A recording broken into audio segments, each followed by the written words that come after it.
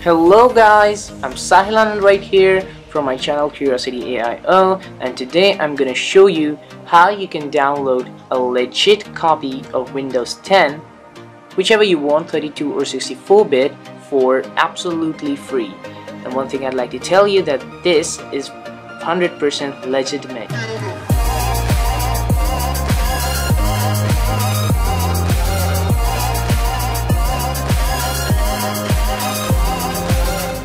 So what you want to do is, first of all, go on to whatever web browser you use.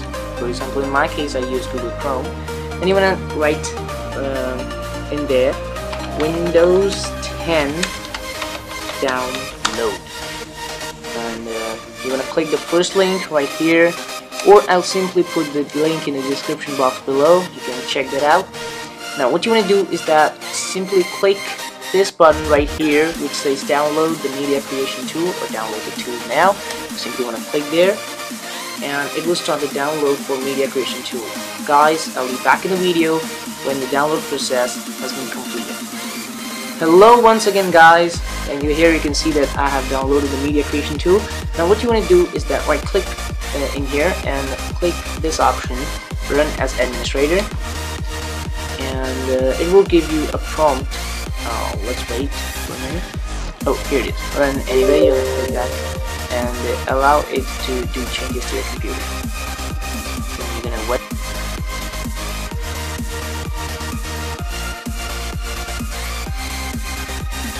Wait. Here it is. You're gonna click.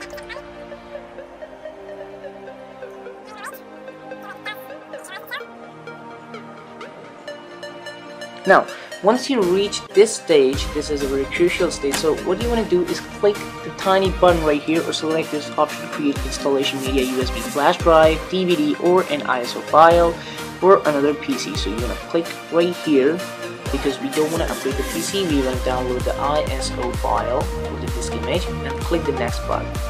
Now right here you want to uncheck this box and select what kind of Windows you want, what edition of Windows do you want, but keep in mind that if you're currently running on Windows, such as I'm currently running on this one, Windows 10 Home Single Language, and you select any other version of Windows, then you'll have to enter a product key. So keeping that in mind, you want to click the next button and you want to select what you want to download, USB flash drive or ISO file, next, and the destination where you want to download, and here it has started downloading Windows 10. And so that's all guys, I'll be back in the video again when the download process finishes. So here it is guys, the download process completed recently, and here I have the Windows file and the Windows disk image file.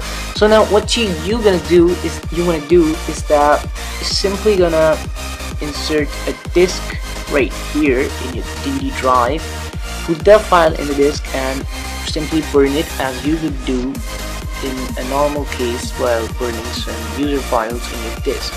So guys, that's all for the video. And yes, one more thing is that you can also use daemon tools like tiny software to mount this virtually as a CD in your computer, and then you can install Windows. So guys, that's all for the video. I hope you liked the video and solved whatever problem you had, and that's all. Hope you liked it. Please hit the like and subscribe button, and goodbye.